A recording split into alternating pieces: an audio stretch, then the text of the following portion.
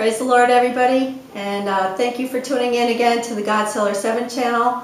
I hope everybody's having a wonderful day out there today. I know I have a great big giant pot of spaghetti sauce on the stove cooking. I wish they had smell video. It smells really great. My husband will be surprised when he gets home from work. He's going to have a nice dinner today. And I have 3 parables I'm going to try to tape today. And if you've just tuning in for the first time, I have 18 parables altogether from the Lord. And these are not in the Bible. These are messages that I dictated hearing His Word. And a parable is a teaching message. So normally at the end of it, you would be learning something. So I have 3 of them. These are my last 3. And so I'm going to get started with the scripture. And I'm going to be in the book of Revelation, chapter 20, verse 11 to 14. Then I saw a great white throne, and him who sat on it, from whose face the earth and heaven fled away. And there was found no place for them. And I saw the dead, small and great, standing before God, and the books were open. And another book was open, which is the book of life. And the dead were judged according to their works, by the things which were written in the books. So that's the scripture, the parable I titled the Father's Judgement.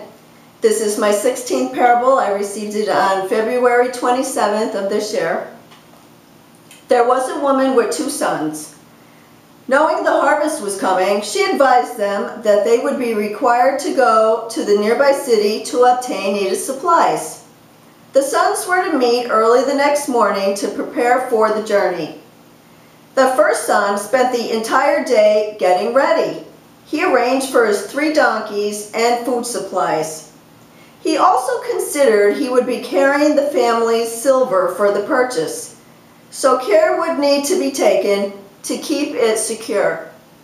The first son decided to get several pieces of his garment together and sew small pockets within so the money would be safe and secure. So he did this. When morning came, the first son was ready and prepared for the journey, and the second son could not be found. As time passed, the second son arrived with his donkey, smelling of wine. The woman, the mom, then divided the silver between them and gave them each a list of supplies to purchase. Shortly thereafter, they departed. The trip was difficult, but they arrived at the city inn without a problem. The first son said, "I'll travel along the main road for supplies, and you travel along the side. We will meet later this evening at the inn." So they went along as discussed. The second son, after traveling along, noticed his money bag was missing. Not sure if it was lost or taken, he took the route back to the inn where he had started, but was unable to find the money. He had purchased no supplies and decided just to wait at the inn until his brother arrived back. Very late that evening, the first son arrived with his 3 donkeys, full of supplies, as this son was a wise merchant. He was surprised to see his brother with nothing. His brother told him what happened, so they started their journey back home. Upon arrival, their mother brought the 2 sons before their father to provide him with the details of their trip. The father was very displeased. Because the first son had made great preparations and was careful to secure the provided silver, this son had purchased all the necessary supplies for the harvest and had money remaining. The second son was banished from the household. So what is the meaning of this parable? The Father's judgment is final. He gives his children ample time to be ready and to secure that which is needed for the journey.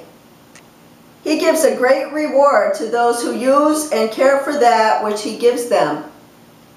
The children that obey and do his will remain with him for eternity. Those that are careless and unprepared are cast off and not considered a part of his family. So that's a strong parable. The Lord is trying to get maybe someone out there that's listening, their light bulb to come on. If you're not saved, we are in the latter days. I've seen many confirmations on other YouTube channels, people getting the same sort of messages that I hear from the Lord, and the Lord's putting on them to read the same sort of literature that I've read. And I don't believe that there is any such thing as a coincidence. He's coming back. He's giving these warning prophecies. If you've tuned in before to my channel, Godshealer7, he's giving warning messages. He wants you to be saved. My husband and myself, we are not pastors or writers or speakers or anything like that. We're just regular people like you. The Lord called on us to give these messages to you. We're, like I said, just regular people. We're not speakers, and we really feel peculiar presenting these messages, but we obey the Lord, whatever he puts on us. He wants you to be saved. He wants you to be baptized in the name of Jesus. He wants you to ask forgiveness of your sins. He wants you to turn away from your sin, call on him. He's waiting on you. That's why he's giving all of these messages to hurry up, get saved. He's coming back, and he wants you to be with him. So please, whatever you need to do to be saved, please do it. And I'm asking you out there to pray for your brothers and sisters that are not saved in the Lord. And thank you again so much for tuning into the Godshealer7 channel. I really appreciate all your comments and all the friends I have and all the video responses. And they're very instructional and educational. And again, thank you so much, and praise the Lord. Have a great day today.